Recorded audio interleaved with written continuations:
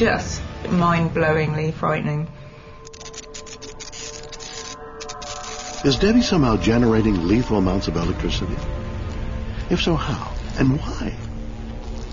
Incredibly, she isn't the only one suffering from this bizarre affliction. Thousands of others have it too, and it's even been given a name.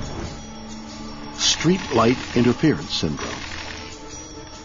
Those who have it are called sliders. What are sliders, and where do they get their supercharged powers? Are they a threat to themselves or even us? Bill Beaty is an electrical engineer.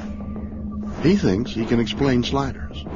I first heard about this in the 80s, and I started wondering, are they some kind of electric generator? Could sliders like Debbie actually be generating their own electricity? How could she do it? Beaty thinks her power could be an extension of something we've all experienced. If you scuff on the rug and touch a doorknob and you hear that little click, that's static electricity. The effect is caused by your body being charged.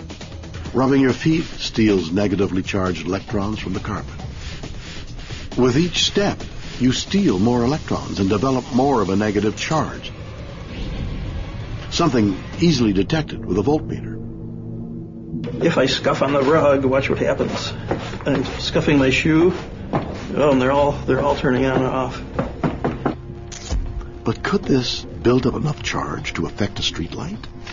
Beaty believes sliders could generate large amounts of static electricity in another way.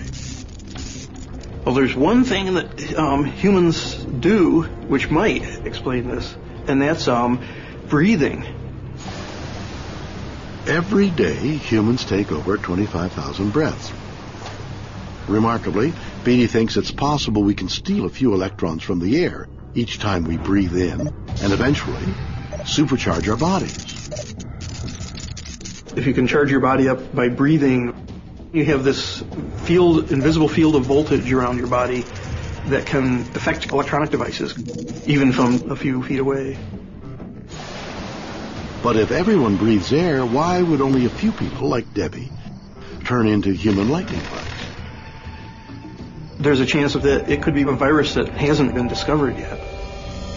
There are a few viruses that they're not like the flu or colds. Instead, when you catch it, there's almost no change.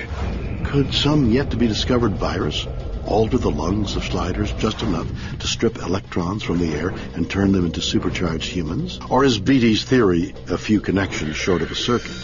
Oh, I was attracted to it because it's weird, but the vast, unstudied collection of weird things, some of those are real, and those are Nobel Prize discoveries.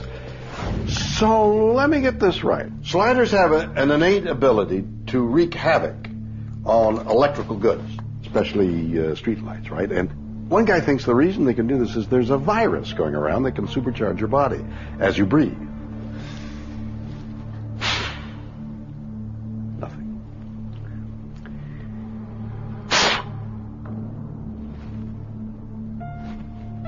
Can't we come up with a better explanation? I mean, when it comes to electrical faults, isn't it just a matter of some dummy doing something stupid?